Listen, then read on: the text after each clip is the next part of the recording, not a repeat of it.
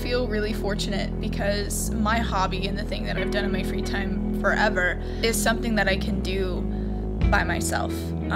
Typically I like to bring people with me when I go filming just because I'll go film in a park in the middle of the woods, and that's a little sketchy, or I'll need help with a shot, but it's something that I can still do by myself and social distance. So the coronavirus honestly has just given me a chance to kind of relax and recharge and kind of come back to my roots and the thing that made me fall in love with filmmaking in the first place.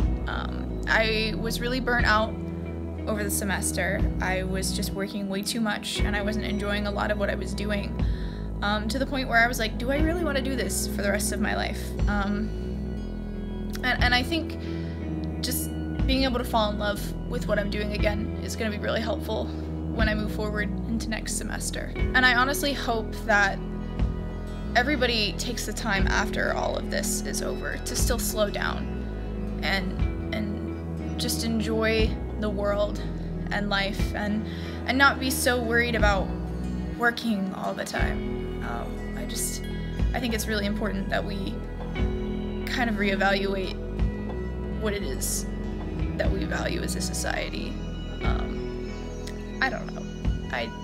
I don't know. I just want to make movies with my horses, and I get to make movies with my horses, and no one's going to judge me for it now, so yeah.